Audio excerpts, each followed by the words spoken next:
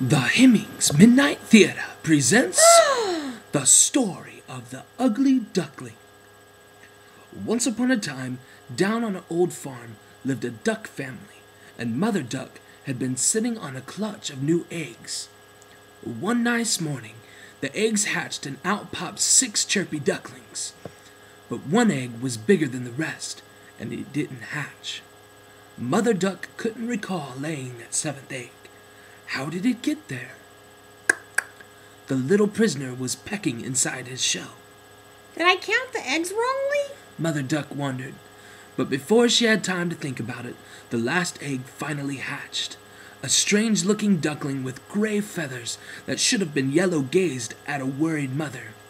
The ducklings grew quickly, but Mother Duck had a secret worry. I can't understand how this ugly duckling can be one of mine, she said to herself, shaking her head as she looked at her last-born. Well, the gray duckling certainly wasn't pretty, and since he ate far more than his brothers, he was outgrowing them. As the days went by, the poor ugly duckling became more and more unhappy. His brothers didn't want to play with him. He was so clumsy, and all the farmyard folks simply laughed at him. He felt sad and lonely, while Mother Duck did her best to console him. Poor little ugly duckling, she would say. Why are you so different from the others?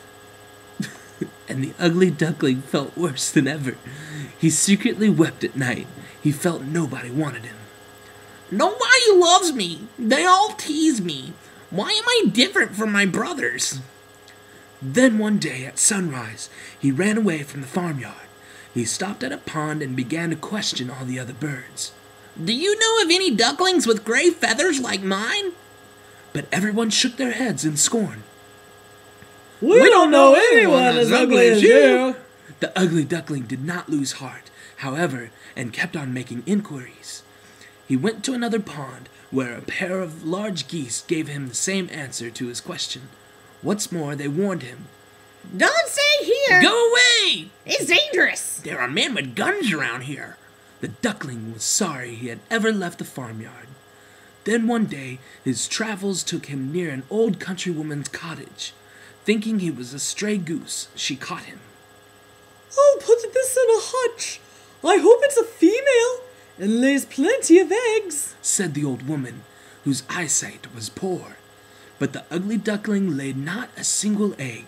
The hen kept frightening him. Just wait! If you don't lay eggs, the old woman will wring your neck and pop you in the pot. And the cat chirped in. Hee hee, I hope the woman cooks you. Then I can gnaw at your bones.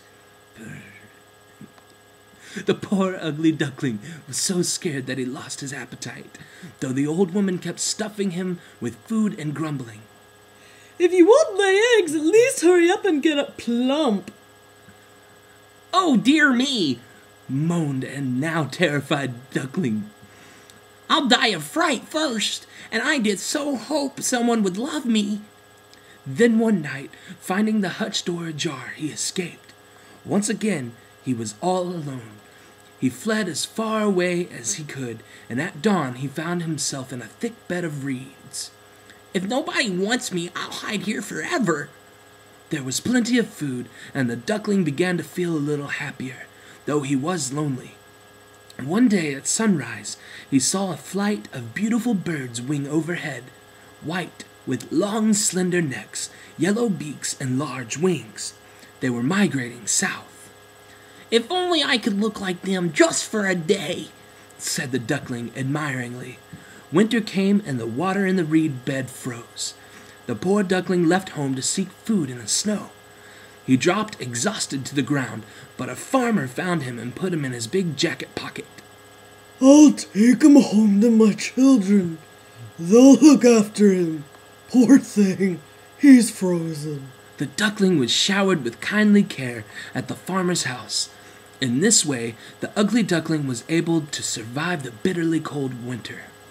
However, by springtime, he had grown so big that the farmer decided, I'll set him free by the pond. That was when the duckling saw himself mirrored in the water.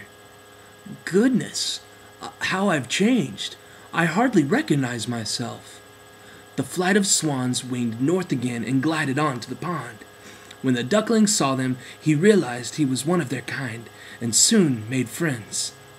"We're swans like you," they said warmly. "Where have you been hiding?"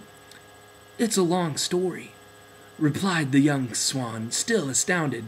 Now he swam majestically with his fellow swans. One day he heard children on the river bank exclaim, Look at the young swan! He's the finest of them all! and he almost burst with happiness. The end.